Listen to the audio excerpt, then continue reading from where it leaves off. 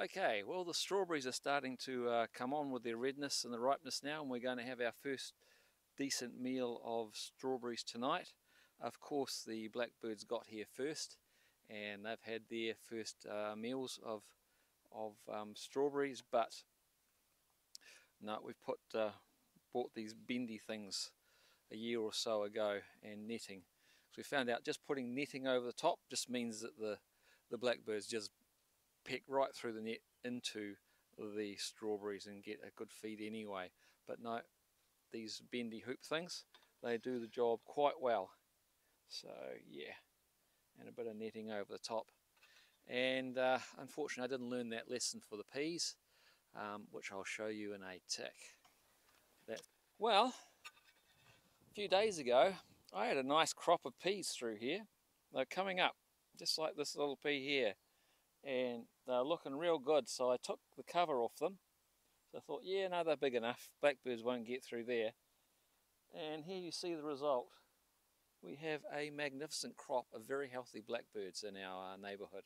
So yep, I don't normally do this, but I was looking forward to Christmas peas, so I've gone and bought a whole lot of pea seedlings direct from Mitre 10, and I'm going to I found some old chicken wire, and so I'm going to plant these pea seedlings now, and I'm going to cover them up with chicken wire so they're fully protected. And so yeah, I've learnt that lesson well and truly. Hungry blackbirds and young pea seedlings don't mix. Yeah. So just push them out. These are designed specifically to be pushed out like this. And see how many come out by themselves. There we go.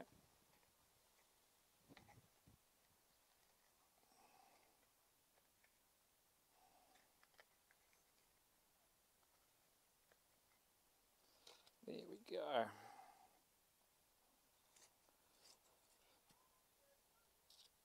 And I'll go one there.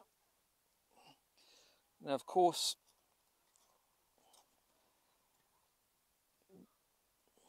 the blackbirds won't have any trouble pulling these seedlings out because they're not rooted in the soil at all, and I should really make sure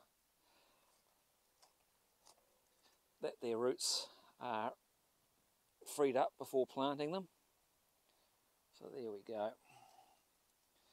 And the thing about this is the green feast variety of dwarf peas, and the thing about green peas, you need to plant them relatively close together so they will then grow up and connect to each other and support each other this way once they get bigger. So that's the benefit of green feast, is you don't have to stake them or anything like that because of their dwarf habit. So there you go. I just need to do that for the rest of the bed, and I'll show you how I put the chicken wire on top after that. Okay, here's my fabulous idea, maybe, to try and keep the blackbirds from decimating the new pea crop. I got some roll of spare chicken wire here, which I've cut to the right length. I'm going to fold it in half and then put it up like a bit of a triangle pyramid teepee type thing across the bed with a bit of fold up footing on the side. So yeah, we'll see how this all works out in the end. Hopefully it works out for the best. I'll try and do that now and show you the end result, and hopefully it will all work out. Right, so here's the nearly finished product. I've folded the chicken wire in half. Thank you, Mr. Prince. You're going to sit there. You sit, boy? Yep, you go and make yourself cute. That's it.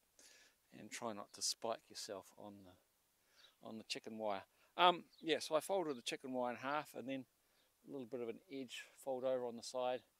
I'm going to take some old,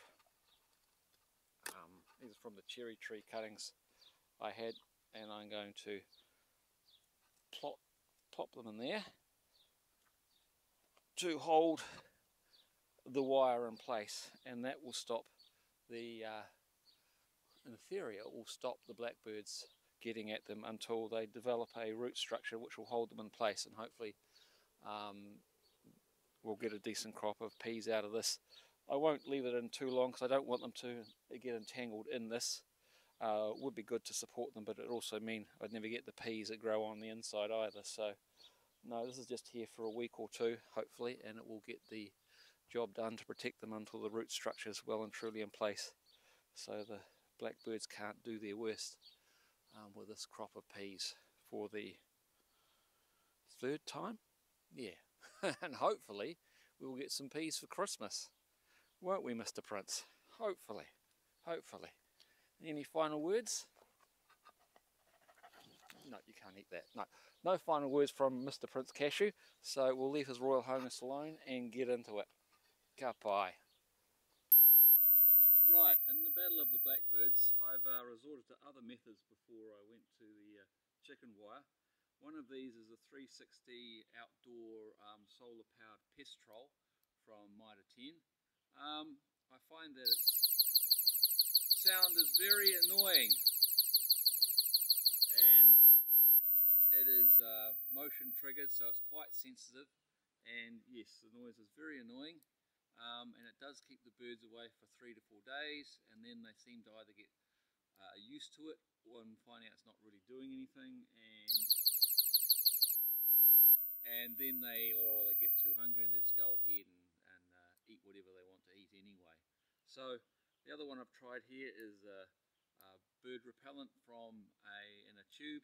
It's a mixture of herbs and spices that are smelly, designed to annoy the birds, and there we go, I'll turn that off. This sound is particularly annoying to young people who have much better hearing than old people, we've found,